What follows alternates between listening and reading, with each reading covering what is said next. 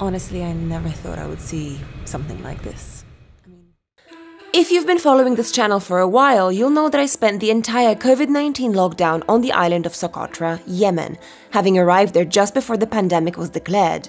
And while life looked like this for the most part, after 80 days I decided to leave and ended up spending 14 days on a cargo ship. You can watch that vlog on my channel. After getting a coronavirus test which came back negative and a visa to enter the UAE, I left the ship and had to head immediately to the airport without being able to enter the actual city of Abu Dhabi. Here is my experience of flying home during the pandemic. I am not recommending that you travel internationally these days. This video only documents my journey back home. Well, here we are, Abu Dhabi Airport, departures Terminal 3. This is where I leave the United Arab Emirates, and this is where I leave the Middle East. Head back home. Keep in mind, I spent the last few months a long way away from glass buildings and automatic doors, so being thrown into this ultra-modern world came as a bit of a culture shock. I asked the guys at the shop just over there how busy it is these days at the airport, and they say that the airport is operating at about 30% capacity only these days. Not many flights, not many people traveling. Signs asking you to socially distance, the obligation to wear gloves, glass divisions on service desks, the airport was clearly doing its best to keep its passengers safe. I've just entered the duty-free zone and everything here is sealed off, boarded up, shut down, everything is closed. I mean, I don't think I could ever imagine air travel looking this post-apocalyptic, but that's honestly the only way I can find to actually describe the vibe of this place right now. It's crazy. This is crazy. Please be aware that the coronavirus, COVID-19, has been declared a pandemic. The UAE has successfully contained the virus. To prevent the spread to the community, your friends and family, and as a precautionary measure, you are advised. This is the food section. Normally I would assume it's quite bustling. There's probably lots of delicious things stacked up all over these shelves, but right now it's completely empty. It's all closed. It's all closed. There's examples of social distancing measures even at the cafe tables. Right here, this seat is meant to remain empty, but you can use that one and that one. I mean, actually no, right now you can't use any of them because everything is shut. You know, I'm just not used to seeing airports like this. Usually there are these bustling, super busy, loud places with tons of people in them. Now, all empty. Actually, a couple of shops are open, just the most basic, rudimentary duty-free with like alcohol, perfume, and sweets, and a couple of cafes. That's it, and nothing else.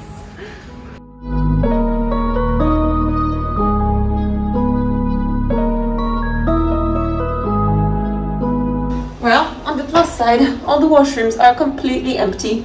No queuing.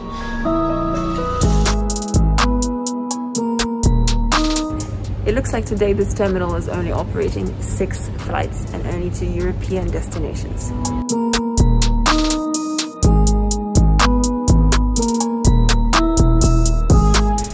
Honestly, I never thought I would see something like this. I mean, you go to airports and they're usually these super crazy, chaotic places, and they give you a pretty good understanding of the world, which places are connected, where are people traveling to, what's going on. But right now, everything is closed here, nobody is traveling. For obvious reasons. Nobody should be traveling. But being here in the middle of what is normally a social hub, a travel hub, and seeing nobody and nothing is moving, the mood is completely still. It feels like something I've never experienced. I'm not sure if I like it. No, I definitely don't like it. As a professional traveler, I definitely don't like it, but these are the times. These are the times. Okay, time to go. I think my flight is open.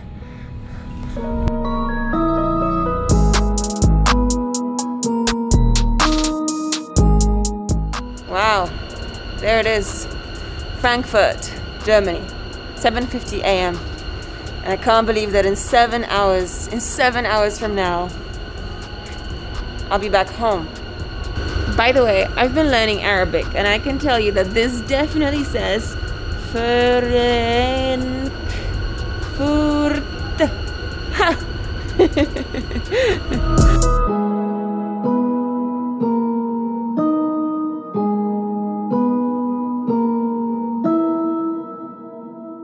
Alright guys, this is it. Boarding the flight to Germany, going back home officially, finally after 3 months of being able to avoid this world and disconnect. Alright, let's do it. Alright, ready to board. It looks like there are not that many passengers on this flight, so I'm really curious to see what the plane setup looks like. You get social distancing even in the queues.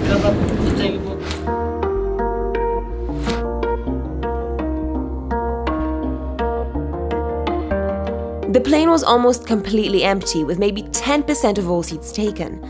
Here's the thing about flying these days. The middle row remains free. People can only sit in the aisle seat or in the window seat. That's it. Social distancing. I'm not sure if I simply got lucky with this flight, because it's hard to imagine that's what flying will look like going forward. So apparently these days, instead of a toothbrush and a pair of socks, you get this. You get a mask, and you get gloves, and you get sanitizer. This word seems to be the new catchphrase in aviation. Sanitized.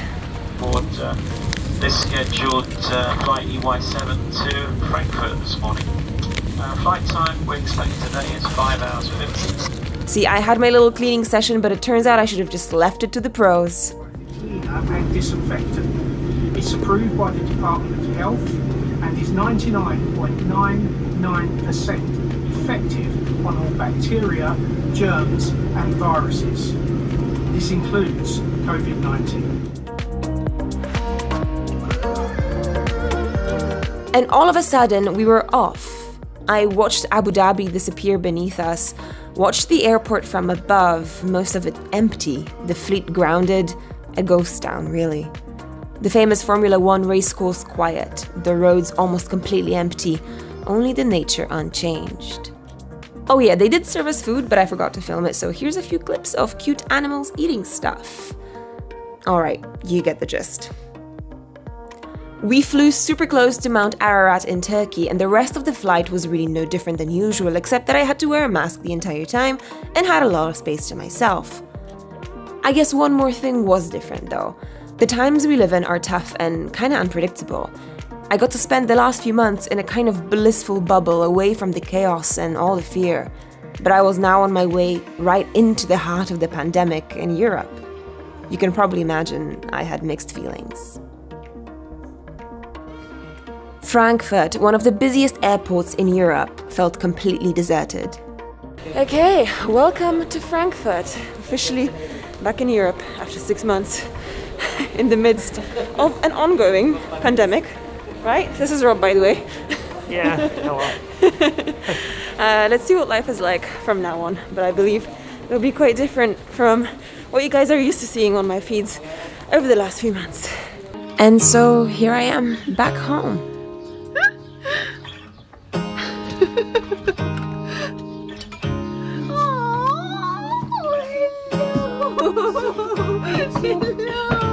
Hello, jakie piękniejsze.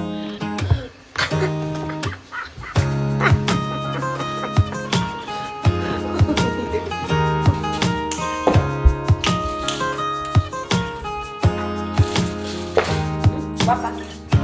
Łapa.